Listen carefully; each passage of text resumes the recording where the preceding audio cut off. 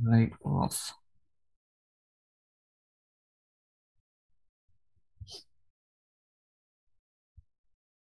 And there we go. We are live. We're off the mark. Excellent. Cool. Morning, everybody. Welcome back. Welcome back to our fourth week of our level one vocational studies that we're doing. Of course, we're looking at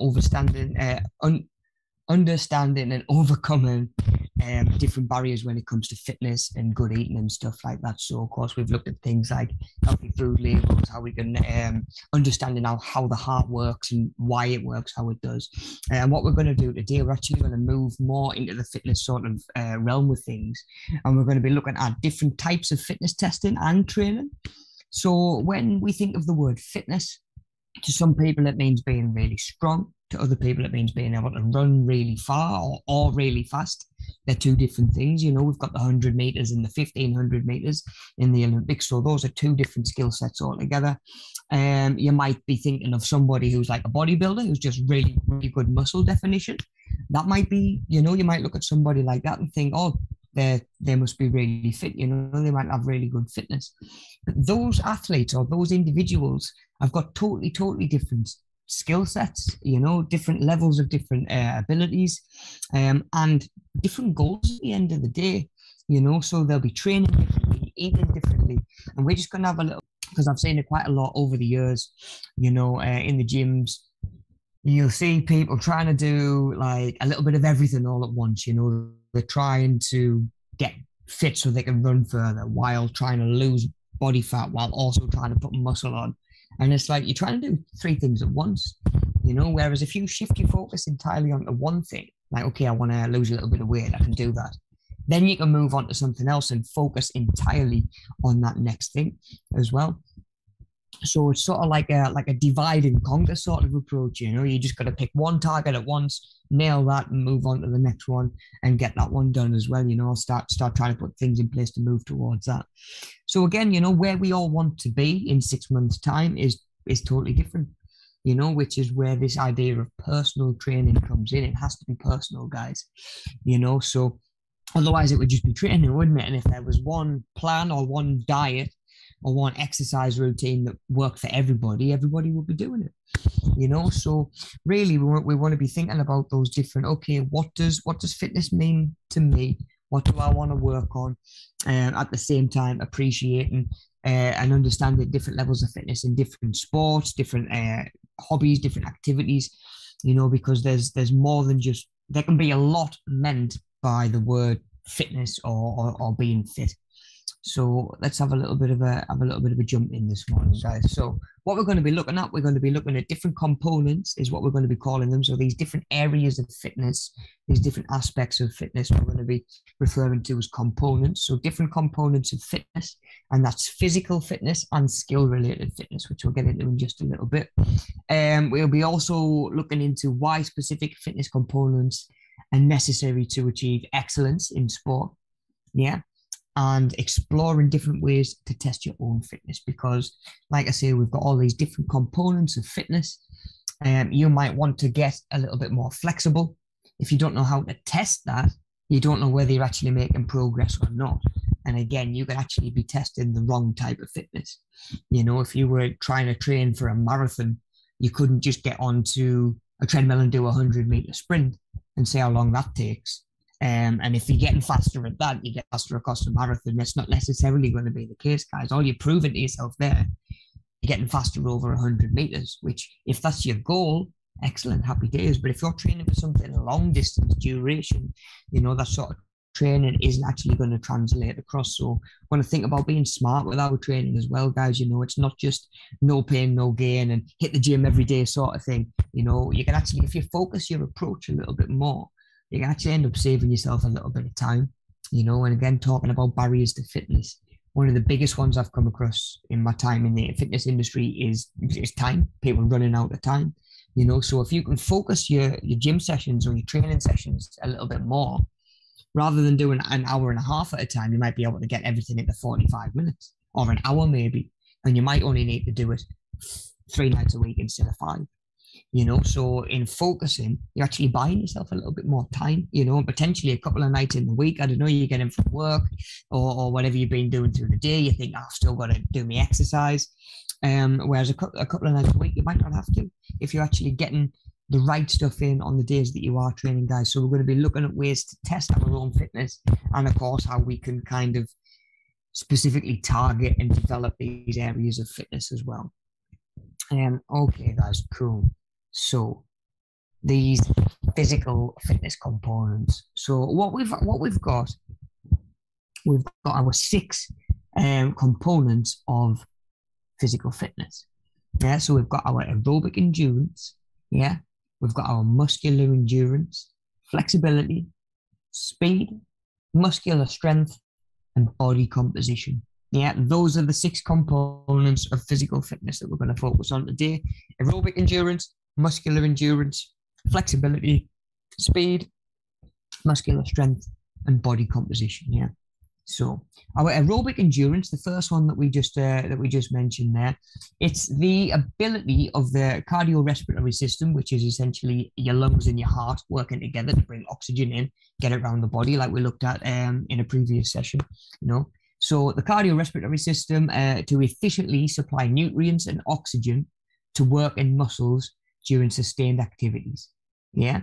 So the ability of the cardiorespiratory system to efficiently supply nutrients and oxygen to work in muscles during sustained physical activity. Yeah. So it's a case of how long can your heart and lungs keep up your body's demand for oxygen and all the other different muscles. Yeah. Which is why when you're running a long distance, you're going to start to get out of breath. Yeah. And it's essentially a case of how long does it take, or how well are you able to do that for distance, running, walking, whatever it might be, cycling. How well can your heart and your lungs keep up, So thinking about sports that might require aerobic endurance, of course, something like, let's have a think, aerobic endurance, of course, long distance running, like we sort of mentioned a second ago. Somebody like Mo Farah is doing sort of like a marathon, a half marathon, Great North Run, whatever it might be. And that is the system really in the body that's going to be working the hardest. It's his heart and lungs, because we know that running, it works your leg muscles, but not as intensely as if we were doing like a squat or a lunge or something like that. So it's really your heart and your lungs that are going to work the hardest while you're running. And of course, the more capable your heart and lungs are at working at that higher level, the easier time you're going to have and the faster you're going to be able to go, guys, which is where that fitness level comes in. So that is what we mean when we're talking about aerobic endurance. It's just your heart and your lungs' ability to keep going through sort of sustained activity. Yeah, and get that oxygen and those nutrients around the body. Okay, so muscular endurance, focusing on that last part, that endurance side of things. So when we're thinking about endurance, we're thinking about sort of durability and your ability to do it over a long amount of time. So when we're talking about muscular endurance, it's very similar to cardiovascular or aerobic endurance, but we're talking about the muscles this time instead. So it's the ability of a muscle to continue contracting or working, over a period of time against a light to moderate load. So it's the ability of the muscular system to work efficiently, usually for time, so over a longer amount of time. So it's not lifting one heavy thing once and putting it down. It's lifting something that's quite light or medium sort of weight, but over and over and over again, and when we're talking about muscular endurance and sort of lack of muscular endurance, that would be when your muscle tires out before your heart and your lungs can't keep up anymore, sort of thing. That tells you that it's your muscular endurance that needs a little bit of work rather than the aerobic endurance. So muscular endurance, like I say, that might be so we'll come back to how to monitor these on the way back through. So naming a sport that requires muscular endurance, I think of things like and need to be really fit as well. But at the end of the day, guys, if those leg muscles get tired and burn out, they're not cycling anywhere, really. So they need cyclists need good muscular endurance to do hundreds, thousands of repetitions, where you're cycling and pedaling and pedaling and pedaling. So muscular endurance might also come into stuff like rowing. Yeah, competitive rowing where they're in the boat and they're doing sort of like big strokes. Of course, there's a lot of pulling movements going on there. So if those back muscles get tired and your arms get tired, you're not going to be able to actually pull yourself through the water sort of as strongly or as powerfully. So that's just another example of where sort of muscular endurance might come into play. Flexibility, I sort of talked about a minute ago, as we were sort of starting off the session. So flexibility is probably one of those terms that you've come across before without even realizing that it is kind of its own aspect or component of fitness. So it's adequate range of motion in all the joints of the body. Yeah, so it's the ability to move a joint through its complete range of movement. So, of course, I know that I should be able to push all the way above my head. Yeah, if for whatever reason I get to there, I've got sort of reduced mobility. If you're feeling a little bit tight as you're going down to tie your shoelaces, or getting out of bed in the morning, putting your socks on, your lower back's a little bit tight, your hamstrings are tight down the back of your legs. That normally tells you that you need to just work on your flexibility a little bit. But that is what we're talking about, guys, when we're thinking about flexibility. Like I say, it's all to do with range of movement at joints. How high can you lift your leg, that sort of thing. Can you get that leg as high as your hip joint would let you go, or do your muscles tighten up and put the brakes on that movement pretty much?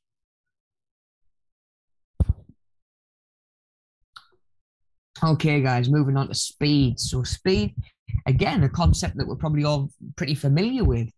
But how does speed actually work? So speed, when we're looking at it, it's a calculation, really, at the end of the day. It's speed is a result of distance in meters divided by the time taken to go across those meters. Yeah, you can actually calculate somebody's speed. Yeah, so the faster an athlete runs over a given distance, the greater their speed. Yeah.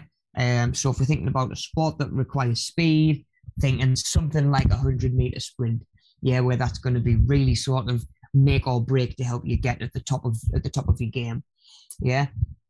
Other sports, we might be talking sort of competitive sort of ball sports where and speed might not necessarily be required, but it might give you an edge in certain positions. If we're talking football, if you're a winger or a fullback, being a little bit speedier, being some strikers, some forwards, and some goal scorers over the years have made a career out of just being fast.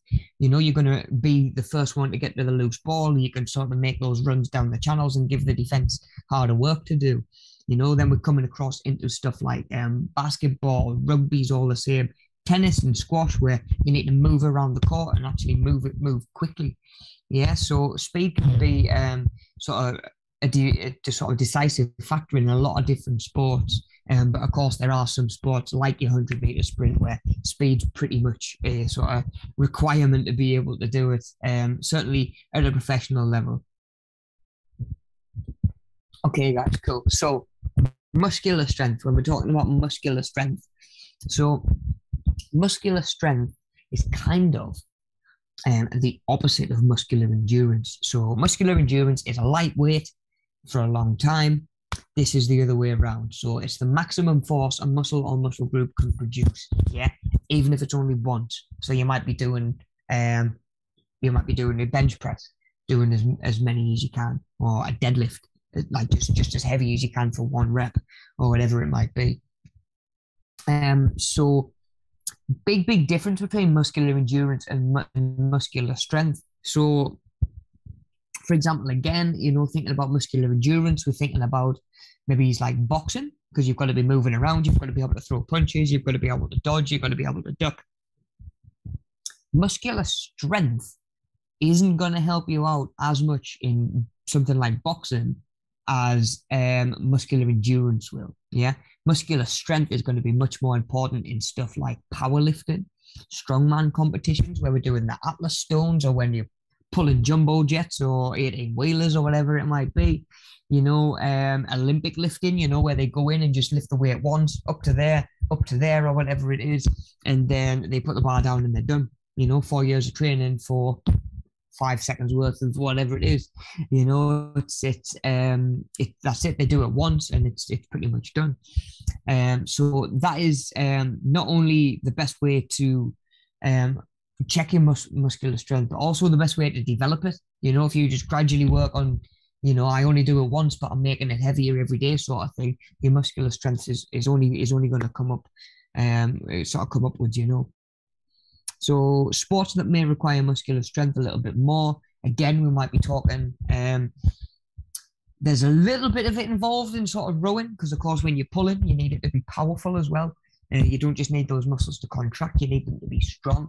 Um, at the same time, muscular strength, we could be talking stuff like rugby if you're in a scrum, yeah, sort of like contact sort of stuff.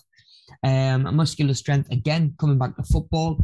I've seen, again, footballers make a career out of being strong.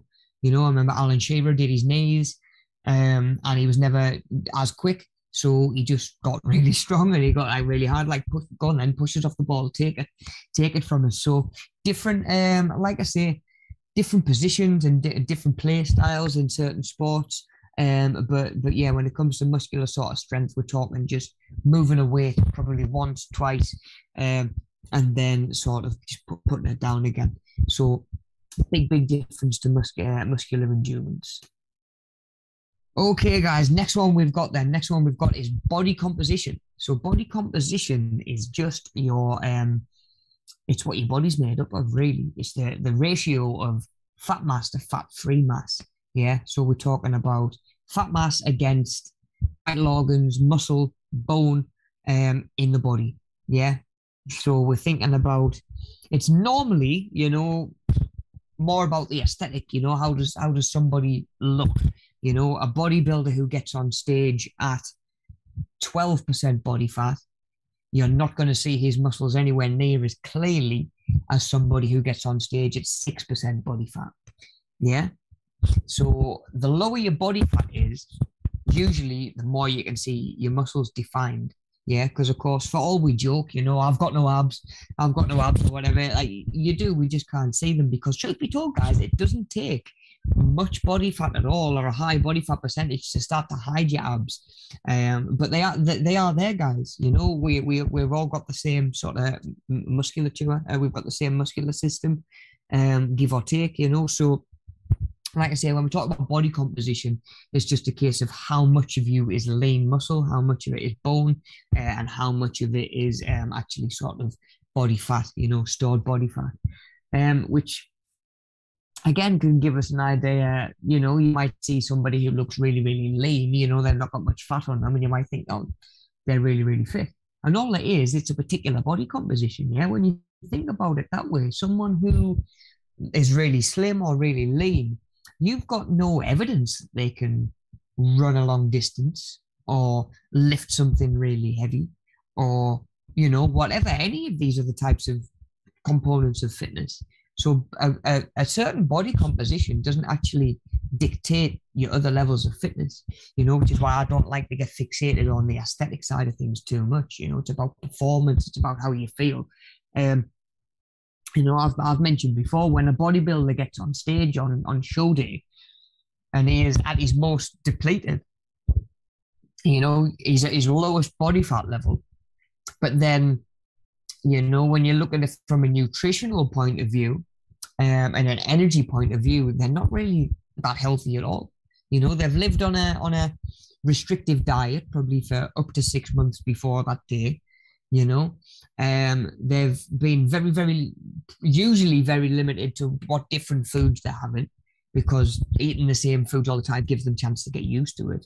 So when they actually get on stage, they can be sort of quite weak and depleted, really. So they're not actually at peak performance when they get on stage. They're just sort of peak physical appearance, which is what it is at the end of the day, guys. That's what bodybuilding is. But a bodybuilder couldn't come off stage looking ripped to death with all of that muscle and go and compete in like a strongman competition because he would get absolutely blown out of the water, because they train differently and they prepare differently. So again, what's important to you? What do you want to work on? Like when I first started at the gym, I wasn't qualified as a PT. I'd never done anything like this. So I just liked being active, really. So I actually joined the gym with one of my mates, who was doing what I realized now was strength training.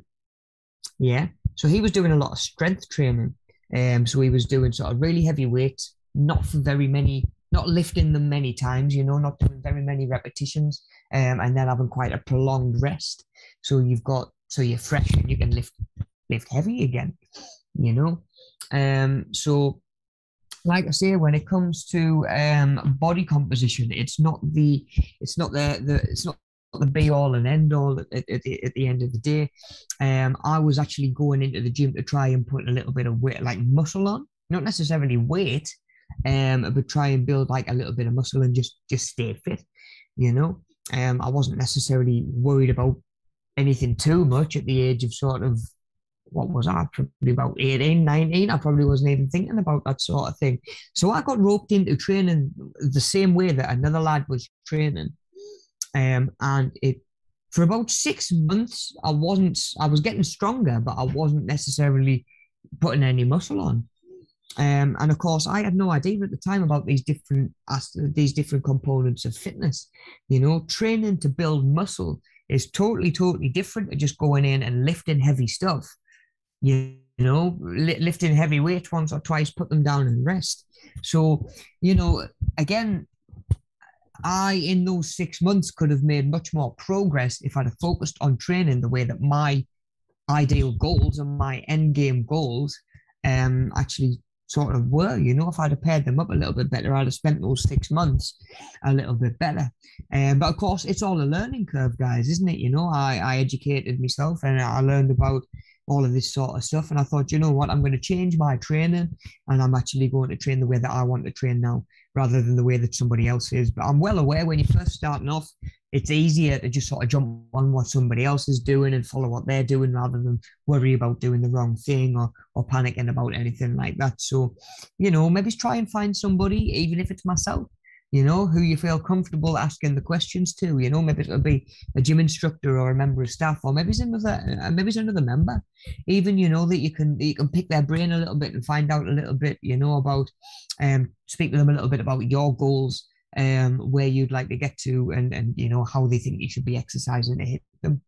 But yeah, if you're not so sure, drop me an email. I'm always happy to help with that sort of stuff. Okay, guys, well, that's body composition anyway, guys. So, like I say, we're talking pretty much about the aesthetic side of things. How much fat is somebody carrying? How much of them is organ, muscle, bone, whatever. So those are our 6 components of physical fitness. Yeah. So just a little bit of a recap before we move on, and then we're going to talk about how we can actually monitor these as well. Yeah. So aerobic endurance, of course, we mentioned, is the ability of the cardiorespiratory system to efficiently supply nutrients and oxygen to working muscles during sustained physical activity. Yes, so over a longer amount of time. So how can we monitor aerobic endurance? I've found that the best way to monitor aerobic endurance is literally with like a stopwatch or a timer and a little bit of cardio kit, that is working more the aerobic side than muscles per se. So if I know if I've got somebody on a treadmill and they're sort of running along at 5 miles an hour, 5 kilometers an hour, they're running along. I'm just going to time how long it takes. They're running along at a steady speed. They're not sprinting. They're just sort of running along at a steady speed. How long can they go before they quit? Or how long can they go before they can't continue anymore? Yeah, it's a really good way of monitoring aerobic endurance. It might be, it's why a lot of people time their runs when they go out for a run. Let okay, I've done the same route again today. I was a little bit faster. I'm making progress. I was a little bit slower today. I wonder if I'm, not doing something right, or if I'm just a little bit tired, if I'm a little bit fatigued. Maybe you do a couple of runs in a row and you notice they're all getting slower, and you think, right, okay, what's going on there? How can I change that? Without monitoring it, and without doing like a proper test to see whether you're getting faster or slower, you've got no idea whether the way that you're training is actually working in the way that you want it to. Yeah. You could be you could be trying to work on your aerobic endurance and you're getting, good muscular strength training, good muscular endurance training. You go to run and your aerobic system, your cardiovascular system still can't keep up, so all of that training you've done hasn't let you do what you wanted to do, so again, that's why we've got to think about being smart with our training and pairing it up and making it sort of reflect our sort of end game goals. So yeah, that's a good way to monitor aerobic endurance. What you could also do to an extent, I guess, would be pick a distance and say how long it takes them to run over that distance. Yeah. So it's again, that's a little bit speed involved, but the longer of a distance you pick, the sort of the longer of a distance you pick, the more it's going to be about that endurance side of things as well, and not just sort of pure speed. Yeah. So aerobic endurance, again, it might be stuff like I remember we did a not the, yeah, the Cooper test. We did the Cooper test in school, and that was essentially sort of like I can't remember how many. It was like a perimeter of cones that was set out, and every single cone meant that you'd gone like a meter or something like that, or 2 meters, and you would have 10 minutes and you would see how many cones you could run past. Yeah. So it is same again. You might set a timer on it, and say 5 minutes. How far can you get? How's that aerobic endurance working, even when you try and push yourself towards the end of the exercise? So yeah, a couple of different ways we can check aerobic endurance. Muscular endurance is it's very like I say, so muscular endurance, like we said, the ability of a muscle to continue contracting over a period of time against a light to moderate load. Yeah, it's the ability of the muscular system to work efficiently over time. Yeah, so we talked about stuff like cycling, where the leg muscles need to keep firing over and over again. How can we monitor muscular endurance? So we could same again, we could time cycling and see, is it your legs that's suffering and struggling to keep up, or is it your heart and your lungs? But muscular endurance as well, we can just do stuff like exercises till failure. So if you want to work on your muscular endurance in your upper body or in your arms, get yourself a lightweight, just bicep curls. Count how many it takes before you can't do anymore and before your muscle burns out. Yeah, and then next time you do it, how many bicep curls can I get? Oh, okay, I've got a little bit further. My muscles, my muscular endurance is improving. Yeah. So again, you can be really strong and have no muscular endurance at all. So after 2 or 3 reps of something, your muscle's just going to shut down. Doesn't matter how strong you are. Yeah.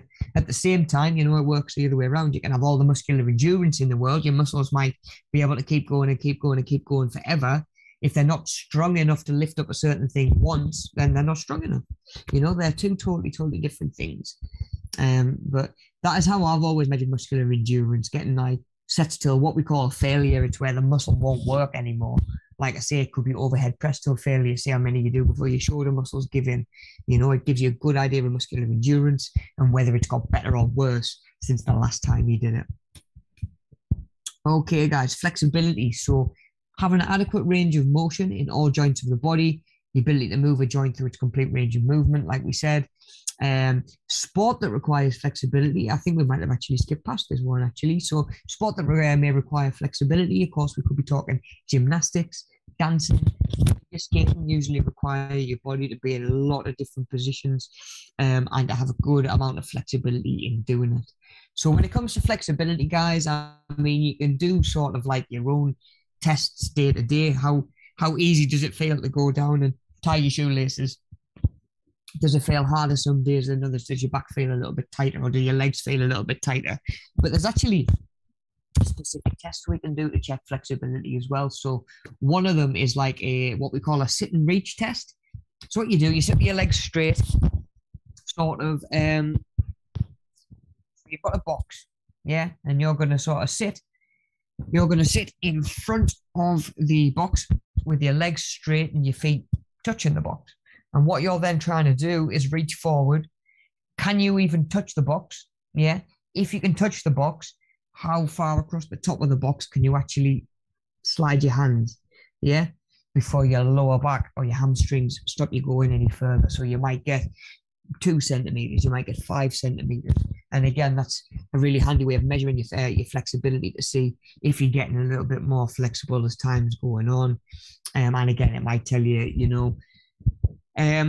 you might need to focus on your flexibility a little bit more. I think a lot of us are going to be a lot tighter than we realize, back into this year after, lockdowns and pandemic and sitting around for potentially a year and a half, depending. Maybe you've gone to work at home or something like that. Maybe you just restricted to more hours indoors than pre-COVID.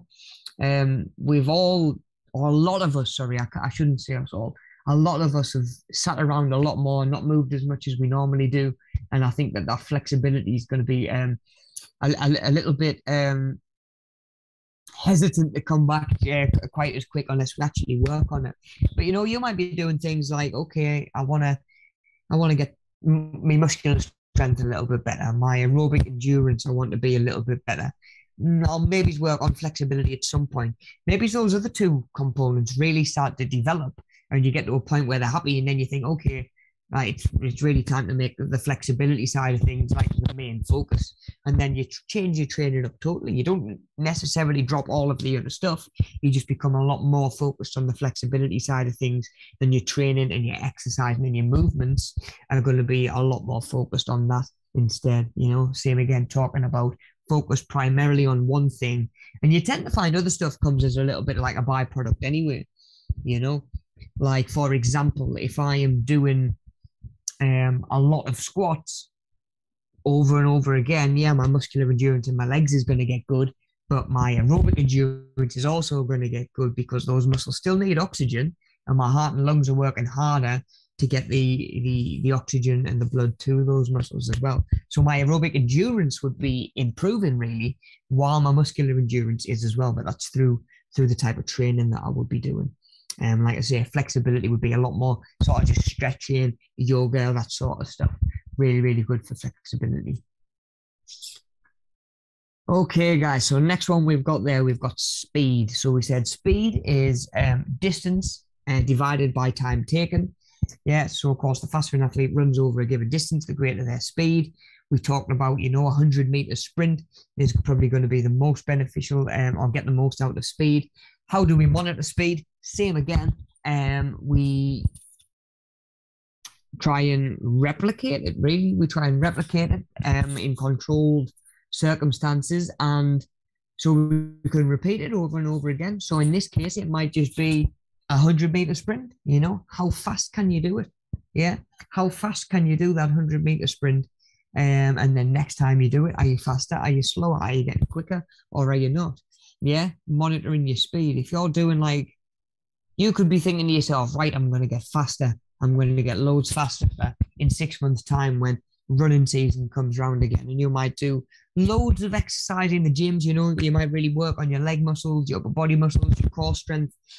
If you never do any speed training and that sort of replicating that 100-meter sprint feeling, you'll get to the day and you'll probably be no faster. You might even be a little bit slow because you're probably carrying a little bit more mass, So you tend to not really get any faster unless you're trying to focus on that side of things. Yeah. So when we're thinking about speed, something like I say, a 100-meter sprint can be really, really sort of helpful. Or again, you might put a timer on it. You're going to be like, okay, you've got 20 seconds. How far can you run? How far can you get? That sort of thing. Okay, guys, muscular strength, muscular strength. So the maximum force a muscle or muscle group can produce, like we said. How do we monitor muscular strength? Same again, just rinse and repeat. Yeah.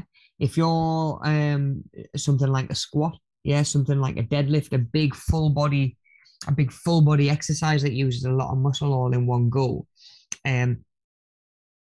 Like just go in the gym and do it. Of course, warm up properly and stuff like that.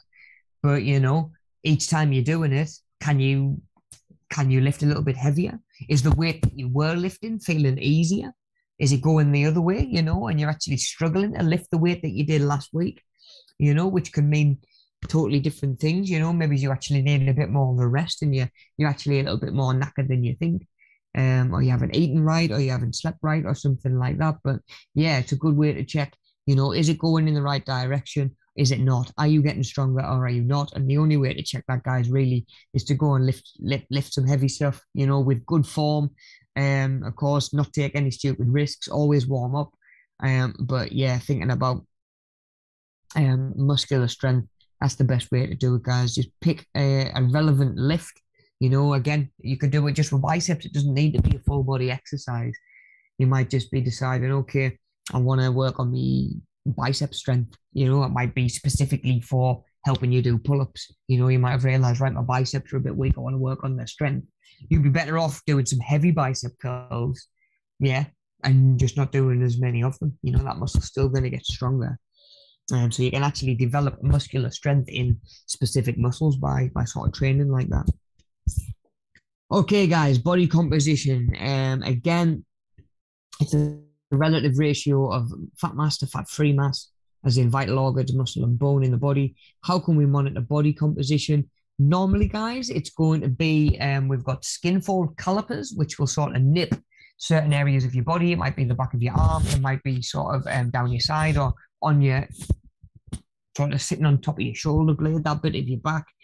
And there's calculations that we can do based on pretty much it's like a set of tweezers. Yeah, so it's going to nip, it's going to tell you how many millimeters of obstruction is in the way from them actually being able to touch.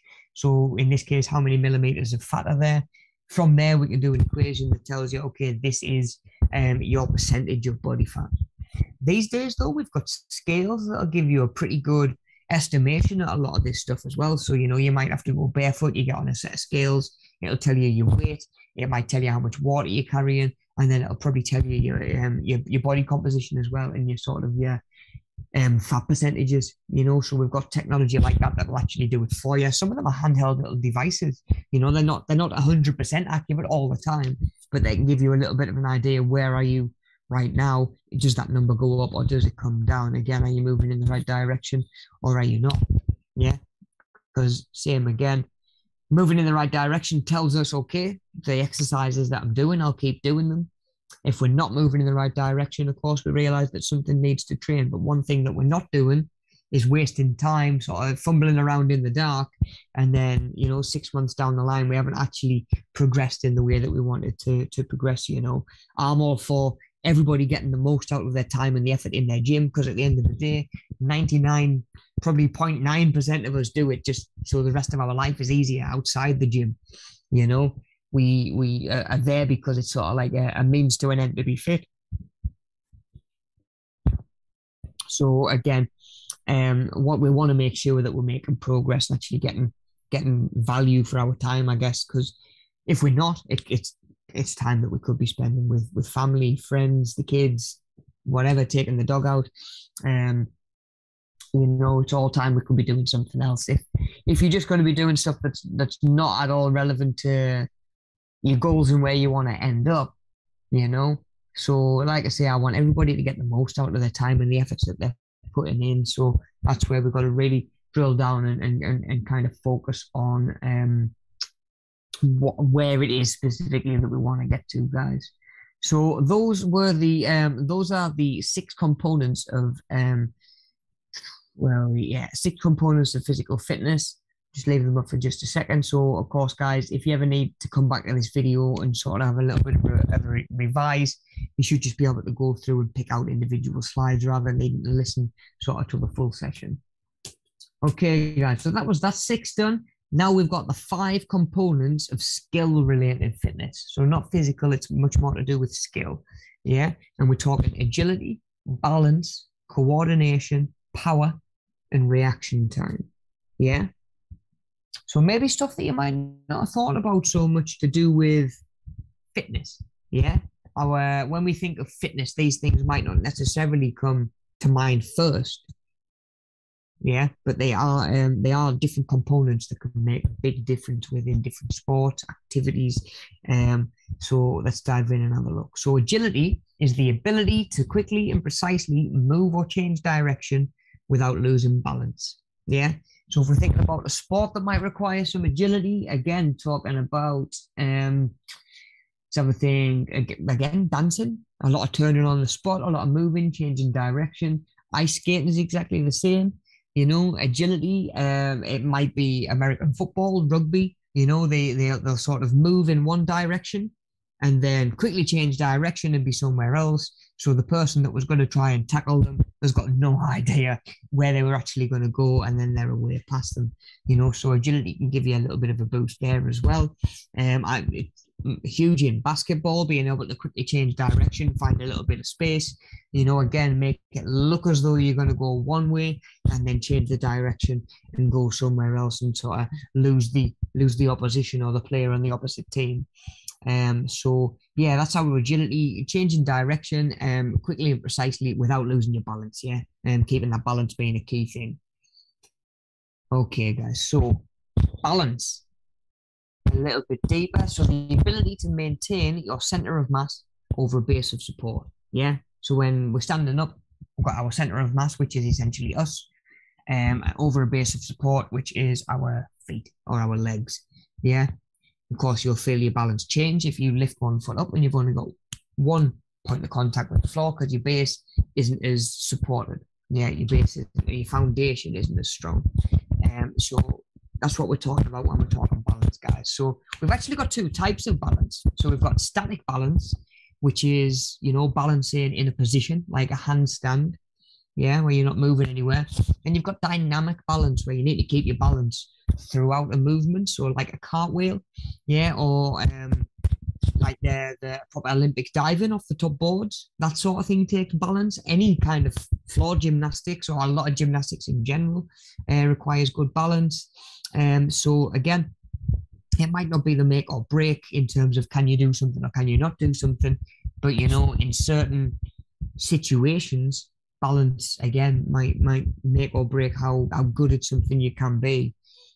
So yes, sport that requires static balance, we said stuff like handstands. So static balance, again, thinking about even stuff like yoga, I guess, where you're coming into positions and holding certain positions requires static balance a lot more than you think, actually. I started doing yoga quite a bit through lockdown because it was just obviously a form of exercise that didn't need much kit and stuff like that. And, I soon realized I wasn't as flexible as I should be. And my balance has come on quite a lot from, standing on one leg and doing different things or being on all fours and only balancing on one leg, one hand, that sort of thing. It forces you to develop your balance a little bit more. And of course, dynamic balance, we said sort of like Olympic diving, gymnastics is a lot of dynamic balance. Again, stuff like football, if you go up for a header, you've got to obviously land on your feet again. Basketball is exactly the same. You're going to go up for sort of like a putback or an alley-oop or whatever it is that you're going for.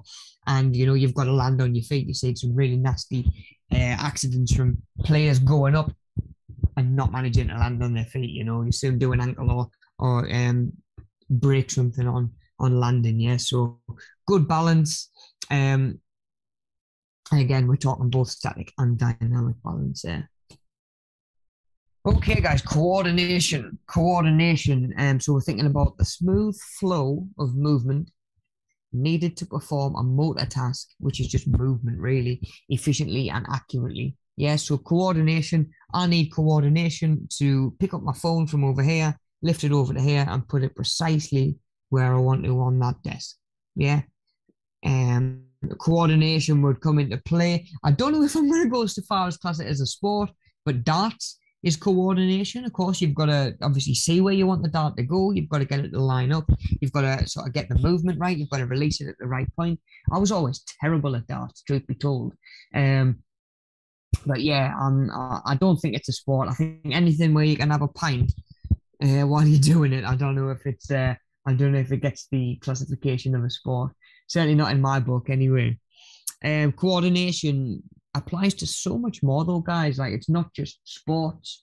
Of course, it can apply to sports. We're thinking again, racket sports. If you see a tennis ball coming or a squash ball or the shuttlecock, if you're playing badminton, you can see where it is all you want, but if you can't actually pair up the movement to hit it back with the racket, you're never going to get anywhere, really. You're gonna have a really hard time. So again, like, that coordination comes into play there.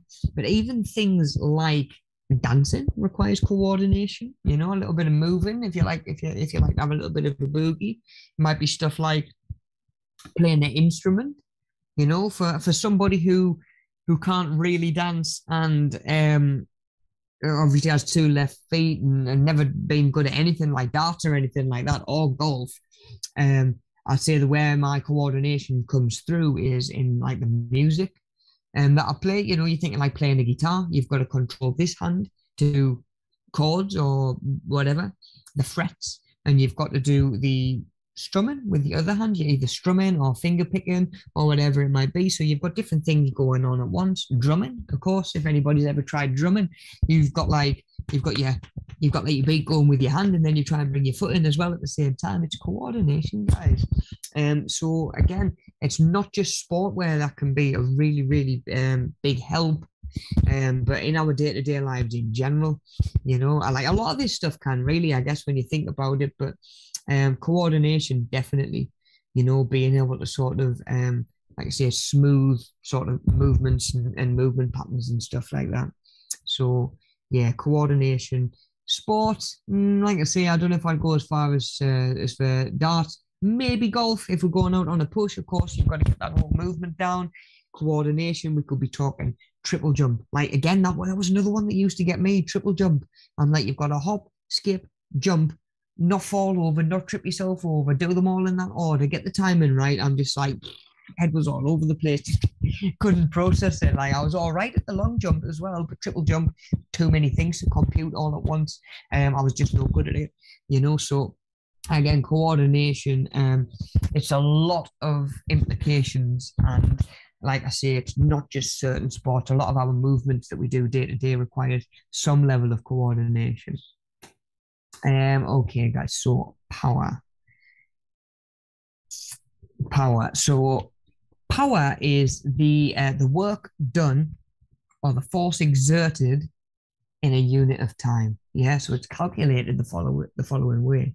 So the force in kilograms, yeah, by times distance divided by time again. Yeah, that will tell us how much power's been outputted. Yeah, how much power's actually been exerted. So again, coming back to power, we're thinking about sports that need similar sort of stuff to muscular strength. So again, sumo wrestling, you need power. Wrestling in general, you need power. To be honest, again, it could be quite helpful in rugby. But then same again, naming a sport that requires power. I just thought of one there as well. I thought of a good one, and it's escaped us. Right.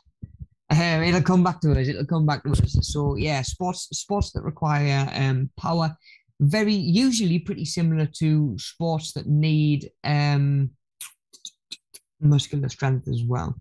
You know, but then we think about somebody like Usain Bolt, who, you know, there is a reason that sprinters usually have a good bit more muscle and more muscle definition than long distance runners. You know, they need that power because over 3,000 meters, it's your aerobic endurance that's going to make or break it, really. Like we say, how well can someone's heart and lungs keep up? That's a long time. Whereas 10, like 10 seconds or so, probably on average for 100 meters, 10, 11 seconds, there's a lot less time for everybody else and all the competitors to really space themselves out. There's only so much difference is going to show up across 10 seconds, guys. So that's where power comes in really, really helpful. Yeah, so when they're down, obviously on the blocks, getting ready to start sprinting, when they start moving, they need power to drive them. You know, you see some 100-meter and some short distance sprints won and lost in how hard they can actually push off like the front board, you know, or the backboard, sorry, when they're about to start sprinting. So it's not always about outputting that muscular strength, you know, but power over a short amount of time can make a really big difference as well, which is why, like I say, somebody like Usain Bolt, he's got big muscular legs and muscular arms as well for punching through the air, whereas Mo Farah, he doesn't, because he needs to be lighter. He benefits more from not having that muscle, because if he was carrying that muscle with him, he's not going over 100 meters with it. He's going over 3,000 meters with it, which that muscle's going to slowly have a much bigger impact on his overall time, because the longer he goes, the more that muscle will start to weigh him down. Yeah. Okay, guys, just checking the time, seeing where we're at. So we've got reaction time next. So for reaction time, we're thinking about the time taken for a sports performer to respond to a stimulus and the initiation of their response. Yeah, so how quick can you, like I say, intake, get that input that something's happening that you need to respond to and begin to respond to it. Yeah. So, can we name sports that require a fast action time? One that's a little bit outside the box when you think about sort of race car driving. Yeah, for the Formula One actually needs a really good degree of fitness, not just muscular strength, to wrestle the car around corners and keep control of the car while you're actually driving, but of course, reaction time and coordination as well. They need to know when the corner's coming up, you know, um, be able to get their foot on the brake and slow down enough, or maybe there's been an accident on the track, and the safety car comes out, and you've got to be thinking about, okay, I've got to avoid debris or another car on the track. They might only get a second or two as they come around the corner, but the reaction time on those guys is insane. I know they do a lot of training for it as well. It's almost, if you maybe seen it, guys, it'll be like a wall with loads of what looks like buzzers on them, and like one of them at a time will light up, and you've got to react and touch it and turn it off again, and just checking your reaction time to the stimulus and how fast you can actually react to it. So another example of reaction time, it might be just like we just talked about, a sprinter getting off the mark when the whistle goes off, or the starting gun goes off. Yeah, how fast can you react to that and get away? Because again, that can make or break. That can determine the end result, really.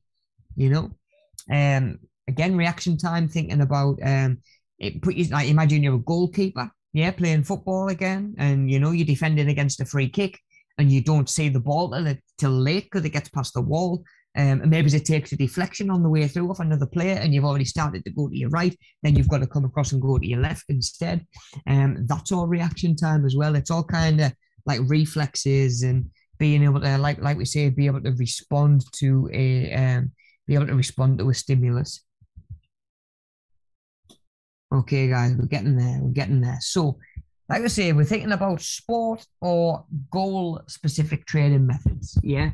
So we're thinking about the fitness training method that is picked or selected should meet the needs of the performer and the fitness requirements of their sport. Yeah. It's no good somebody like let's have a think. I don't know. Who's somebody that everybody knows? Everybody surely still these days knows, like David Beckham. Yeah, so David Beckham was a footballer.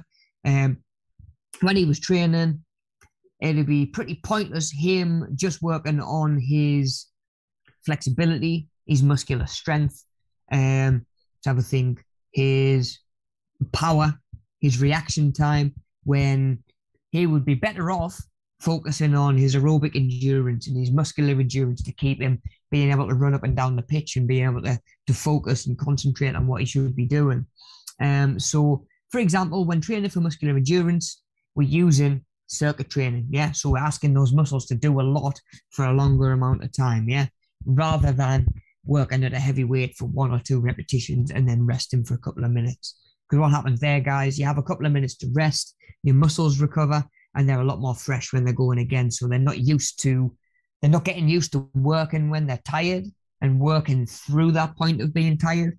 They just get to the point where they're tired, you have a little bit of a break, and then by the time you come back, you're fresh again. Because what you really want for strength training is to be able to do the most weight possible. So the longer you rest, usually, the better that's going to work out. You're going to end up spending a lot of time resting between sets, which doesn't do your muscular endurance any good. Okay, guys. So just to touch on the 3 different body types that we've actually got. So we've got 3 different body types, of which people are going to tend to be better suited to different stuff. Yeah. So we've got endomorphs, who are rounder bodies with a waist that's often wider than the chest. Endomorphs tend to have shorter arms and legs and they store fat and build muscle pretty easily, guys. Yeah. So we're thinking somebody like Tyson Fury, yeah, boxer. Eddie Hall, strongman, the guy who played the Mountain in Game of Thrones, you know, Thor. Not Marvel's Thor, the other Thor. Those are endomorphs, guys, you know, really sort of barrel chested, like barrel torso, put fat and muscle on really, really easily. Yeah. Then we've got a mesomorph. So average build, usually with natural muscle definition and strength. They build muscle really easily, and a fast metabolism helps them lose fat and maintain muscle. Yeah. So mesomorphs tend to be, they look and they tend to be a little bit more athletic. Yeah, broader shoulders. And like I say, when they're eating right and training, they lose fat really easily and they maintain and gain muscle really easily as well. Then we have ectomorphs. So we're ectomorphs. They are naturally thin. People like myself, they're genetically predisposed to have this body type and are typically skinny their whole lives. Yeah. So same again, the sort of people that look as though they can eat anything they want and not really put any weight on. Those sorts of people. So what you tend to find, guys, is that a lot of people are a mix of usually two of these. Yeah. So you might be looking at the list and thinking, oh, I can't actually see which of these I would fall under, you know, maybe you see a little bit of yourself in a couple of them, you know, and that's probably more close to the truth. You know, you're probably going to find, like I say, that you're going to be a mix of two of them. You know, I would say I'm probably ectomorph, naturally thin, been typically skinny for my whole life. I don't build muscle easily at all, but I do have a fast metabolism. Yeah, and I do lose fat really easily when I want to, or when I feel as though I've got any to lose. Yeah, so like I say, pros and cons of each body type, guys. Pros and cons. Like I say, I appreciate that I'm lucky and that I can get away with eating certain foods or a higher percentage of certain foods than other body types might get away with. At the same time, it's been frustrating over the years, guys, you know, trying to put a little bit of muscle on with a body type and genetics that are kind of always working against you. So there are pros and cons either way. And this is where I'm saying that these can actually give us a bit of an idea where we might be best suited when it comes to exercise and activities. So thinking about it that way, so ectomorphs, people like myself, if we look at an athlete's example of an ectomorph, again, we're looking at Mo Farah. He's really skinny, always has been, naturally thin. So, of course, he is really good at long distance running because he's not got much muscle to carry with him across that distance that's going to weigh him down. Yeah, he's not carrying anything extra than he needs to. You know, so then we've got mesomorphs who are probably going to be a little bit more powerful. They've got a little bit more natural muscle. They're a little bit more naturally athletic. So a mesomorph is somebody like Usain Bolt who has that muscle mass that helps him actually do what he does a little bit better. Yeah. So mesomorphs that are carrying muscle would probably not have as good a time in long distance running, like I'm saying, compared to an ectomorph. So somebody like Usain Bolt, he might decide he wants to do long distance running, and at the end of the day, who's going to stop him? And if you enjoy something, guys, go for it. Our body type doesn't dictate what you can or can't do, or should or shouldn't be able to do. It can just give us a little bit of an idea of, you know, where you might have some natural strengths, and it might help you find something that you can go and do that's a little bit more encouraging to go back to week on week on week and help you be consistent with it, I guess. You know, it's not about being the best there, but you know, nobody wants to turn up for the first week and feel like they stand out like a sore thumb. Like for me, for example, ectomorph, if I went along and started doing some sumo wrestling, I'm gonna have a pretty hard time, you know. Pretty much everybody there is going to be more naturally better at sumo wrestling than me as an ectomorph, you know. Whereas endomorphs are perfect for it. They're perfect for it. We're looking like, again, Eddie Hall, powerlifting, strongman competitions, that sort of thing. That's where endomorphs tend to be more naturally suited. Stuff like discus, shot put, javelin, because they've got more mass behind them to generate more power as they go to, release whatever it is that they're throwing. So we can see, guys, how, yeah, your body type should never dictate what you can and can't do, like I say, but we can see how some of the examples that we've looked at, their body types have actually helped them be the best in the world. Usain Bolt isn't the fastest man alive without his body being the way that it is. Yeah. So Usain Bolt, like I say, he's got a little bit more muscle. He's got a little bit more mass. He would not be able to just go and jump into those other things. Yeah. Again, he could do them. He could go along and he could probably have a bit of a giggle and enjoy himself doing it. There's no harm in that. You know what? Like I say, you don't have to be the best at everything. It's about enjoying yourself while we're on the journey. But Usain Bolt could never go to long distance running and become the best in the world because he's just not built right. He's perfect for short distance running. It's exactly the same as Mo Farah as a ectomorph. He could never go into strongman. He's never going to be the world's strongest man, because again, he's just not got the genetics to help him be the best in the world. Again, we can look at some other examples, like one that I use, like Michelle Kwan. She used to be a figure skater, internationally recognized Olympic gold medalist, and some of her traits, flexibility, muscular endurance, all of that sort of thing, again, helped her be the best in the world at a time. So playing to your strengths is kind of the only way to be the best and be at the top of your field, I guess. Again, not that that's always the most important thing, guys. Sometimes doing a little bit of something's better than doing nothing. And like I say, if you can enjoy yourself while you're doing it, then that's great. But like I say, we can see now why certain people with certain body types end up being the best in the world, or what it is that they do, just because they've got the genetics for it. Arnold Schwarzenegger, classic mesomorph. Arnold Schwarzenegger at, I think, about 14 had more muscle on him than I do now, at 29. So again, everybody that ran against him, anybody who ran against Arnold Schwarzenegger in the Mr. Olympia for like 7-8 years in a row, essentially had no chance because of just the genetics that he had. There's no way to outmaneuver those genetics when that person is also working as hard as you and doing all the right things. You're doing all the right things too, you just haven't got those genetics, and like I say, I think he won 7 Mr. Olympias in a row and just nobody could get near him. Like, your physical prime doesn't last that long, so for people to be able to get nowhere near him for 7 years is absolutely amazing, really. And again, testament to the genetics that he had. Okay, guys, last couple of slides we've got to work through. So we've briefly talked about and touched on some different fitness testing methods.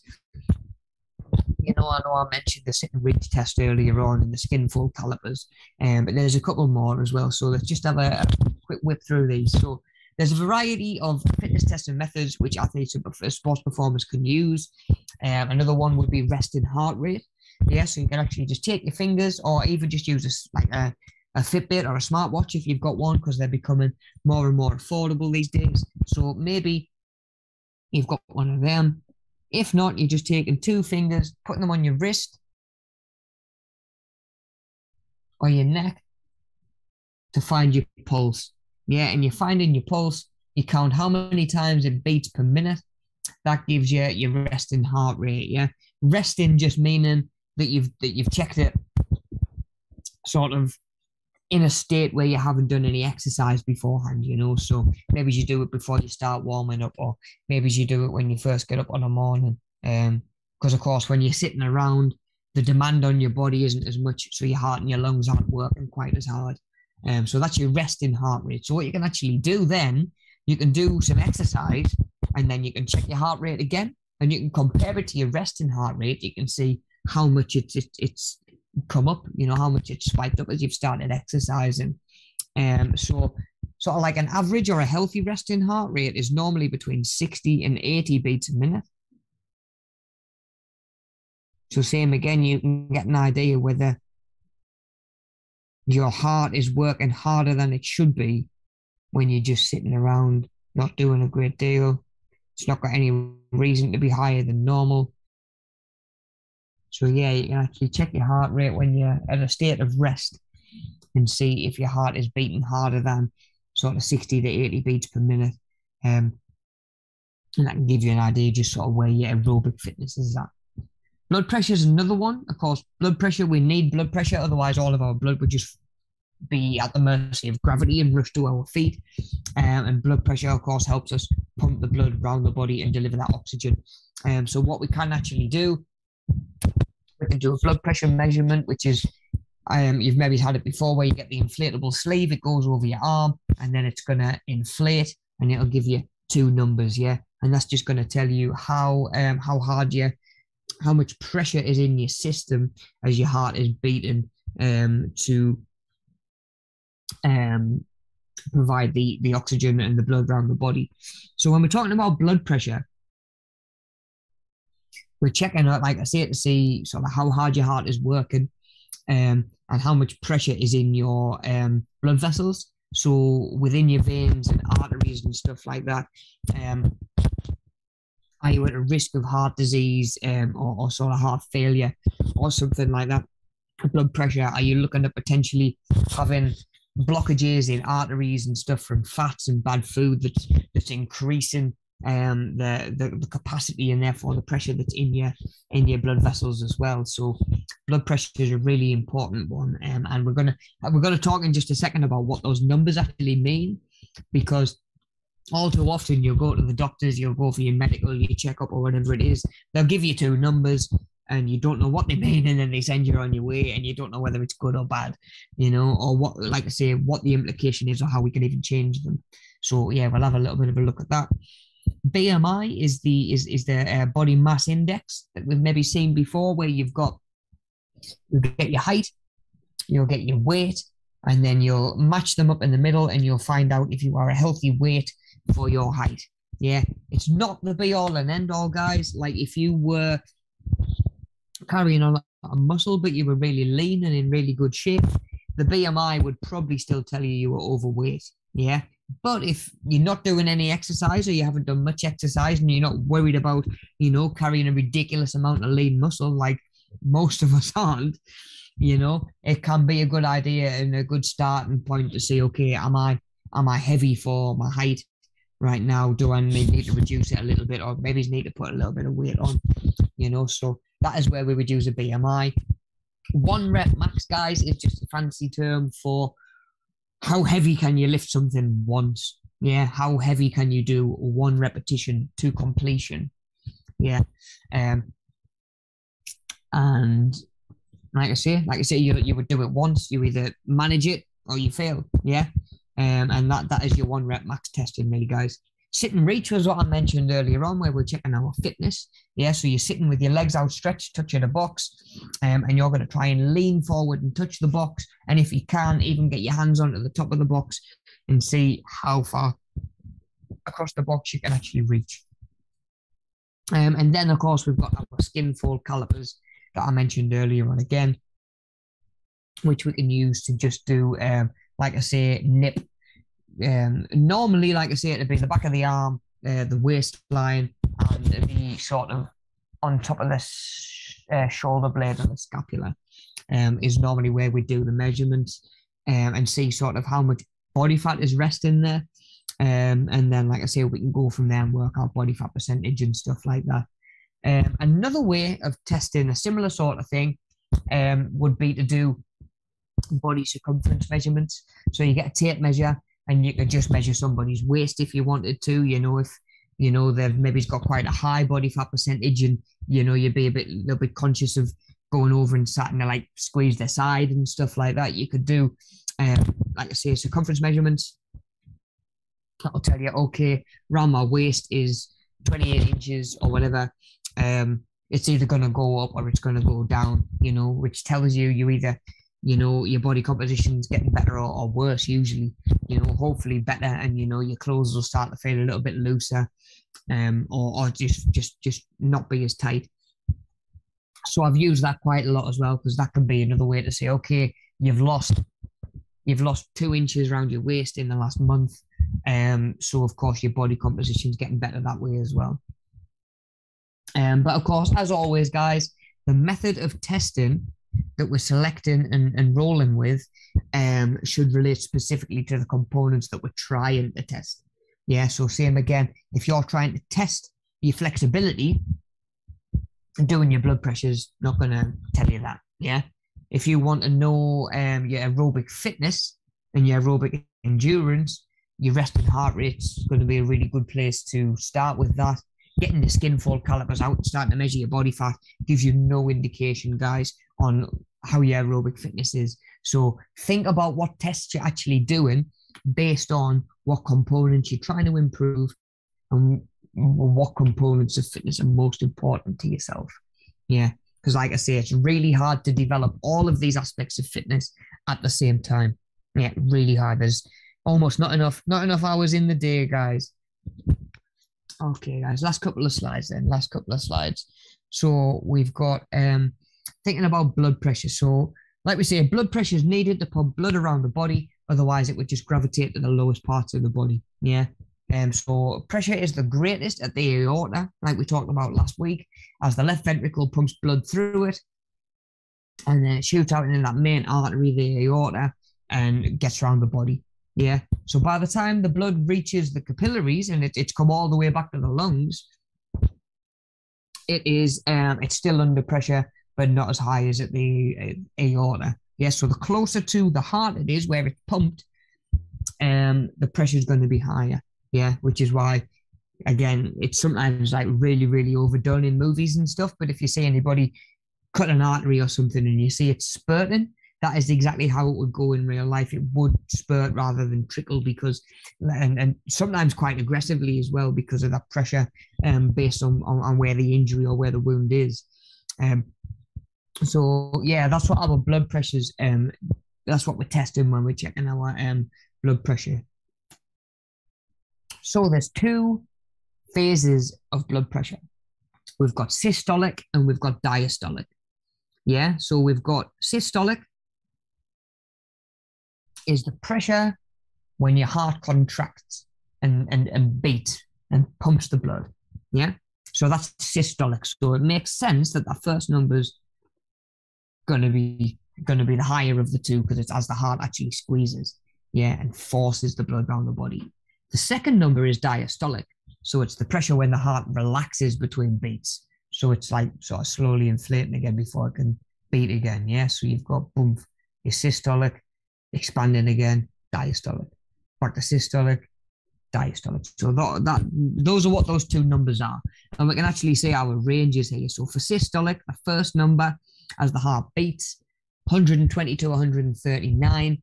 Is normal. Anything sort of 140 plus is classed as hypertension, and sort of needs addressing.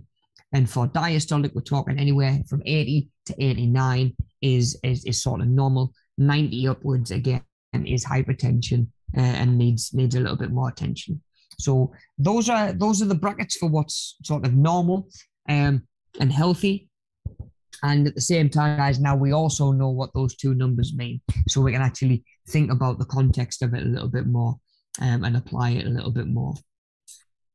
Okay, guys, that'll wrap us up for today then. Or we can start and begin wrapping up. So what we've actually got this week is a brand new workbook to start working through. So it's the Planning Your Own Fitness Program workbook. To the best of my knowledge, I'm just going to have a look now. Should be, so for the video for today's session. Of course, we've got the description section underneath. There's a little drop down arrow you should be able to click. So guys, the workbook is in there. Yeah, and I'll boot that workbook up in a minute, and we'll have a look at some of the exercises that we're going to be doing. But it's pages 2 to 7 in that new workbook, guys. To start working through and do what you can. Extra little bit of homework. Try doing your own heart rate. Try checking your own heart rate using that pulse. Like I say, 2 fingers on your wrist or on your neck. Don't use your thumb, as tempting as it is, because you can sometimes feel the beat in the thumb as well, which throws off the count and throws off your numbers. So yeah, try checking your heart rate, and then once you've done this week's fitness video, check your heart rate again and see how much it's come up. Yeah, so like I say, the workbook's in there, but so's the fitness video again, guys. The link to the fitness video is in the description as well. If you're not feeling the interval session that I've sort of recommended for today's session, follow that link, try one of the other sessions. Maybe you fancy a nice little stretch with it being a nice sunny morning, or it is here anyway. Maybe you fancy something a bit more intense and you want to go for a full body workout, or maybe you do just want to do the one that I've sort of paired up with today's session and recommended, because I want you to think about those different components of fitness as much as you can while you're exercising as well, and thinking which of those components are you actually developing through each exercise. Yeah. So, of course, as always, guys, all the supplementary learner info's in there as well. If you need the learner handbook, if you need more information on sort of safeguarding, e-learning, learning safely online, any of that sort of thing. Links to our social media pages are in there as well. So if you want to get connected that way, check them out there in the description as well. My email, of course, as always, is in the description if you need me. Of course, you've probably already got it because I'm emailing links out to these sessions every week. But if you haven't got it, it's there, and you know how to get hold of me. If you're missing a workbook or whatever and can't find it, let me know and I'll send it over to you. And then the last thing to mention in that description section is the survey, guys. So each of you will need just a survey, which is one little 30-second survey doing for each session that we do. And it gives us some really important feedback that we can use for paperwork on this end on your behalf. But like I said, it's just nice to get a little bit of feedback as well, guys, and find out where your thoughts are on stuff. So please don't forget to do that survey, guys. Like I said, that's in the description as well. So you don't even need to worry about downloading it, guys. If you click that link, it'll take you straight to the page, type all your information on there, and then once you submit that or save that, it'll come straight back to us. You don't need to faff on downloading it and filling it in and emailing it back. Literally just follow the link, add your info there, anything that you're going to add, and then it just pings straight back to us, guys. So really handy and saving you doing all the emailing and stuff like that. So only 30 seconds, guys. So yeah, don't forget to do the survey. Check out the workout video, and let's just have a quick look at the workbook so you know that we're doing the where we at, so you know that you're on the right one. Okay, guys, so just waiting for this PowerPoint to load up, and then we'll have a look at the sessions that we're going to be doing. Okay, so share screen. There we go, guys. So this is the booklet that you're looking for this week's session. Yeah, this is the one that you're going to want. So planning your own fitness program. So in this unit, you're going to learn basic components of physical fitness, different ways you can assess your own fitness, how to plan your own fitness program and set targets, and to apply your own fitness program over a 4-week period, to identify barriers to achieving fitness goals, how to overcome those barriers, and how to review your own fitness program. So what we're doing, pages 2 to 7. So we've got outline the components of physical fitness and a suggested sport that goes with them, which we covered earlier. Assessing your own fitness level. Yeah, so we're going to think about, can we do any of these in the house to check your own results, see how you're actually getting on fitness-wise. Do your resting heart rate and record that. Heart rate zones we get more of a chance to look at in next week's session, but by all means read ahead if you want. That was page 5, 6, and then 7 if you want to. You can just have a look at the BMI chart as well, and you can actually track yourself where you are on the BMI chart. So like I said, you find your weight either in kilograms or I think it's stones and pounds on this side. Yeah, stones and pounds. And then at the top, we've got height. Yeah, so I can come down and, in fact, do we have height in feet at the bottom? Yeah, let me do a nice one. So I am about, let's be ambitious here. I'm about 5'7", maybe 5'7". In kilograms, I am 5'7". Kilograms, I am about 60, 62. So in here somewhere, 21, 22, which is, no, that hasn't got the different sections on. Right, guys, let's have a look. Let's have a look. Get this cleared up before we wrap up for the day. So we've got BMI result checker. So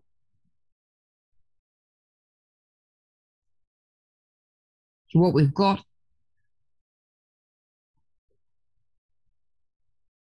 underweight. Yeah, we've got underweight. We've got a healthy weight. We've got overweight, only slightly overweight. And then we've got obese.